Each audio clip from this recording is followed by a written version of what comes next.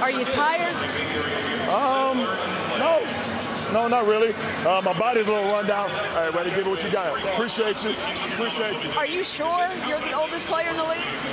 Nah, I don't think so. I don't feel like it. I go out there and try to compete and be young. A lot of the young guys on our team keep me young. Competing with guys like Kuminga, that keeps me young.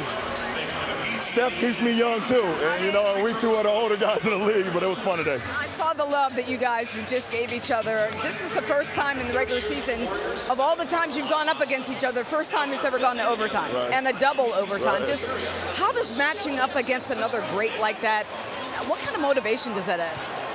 It's something that you will truly take all in when you're done playing and be able to watch with your grandkids, you know, and say that I played against one of the best players that ever played this game.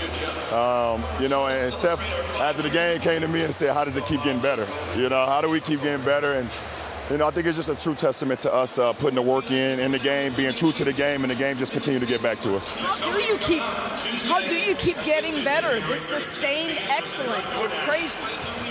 I think appreciating and understanding the ones that came before us, you know, and then never taking the game for granted, knowing that at any moment it can be taken away from you. So, you know, every time we step on the floor, every time we have film sessions, every time, you know, we're around our teammates, we try to pour energy into them.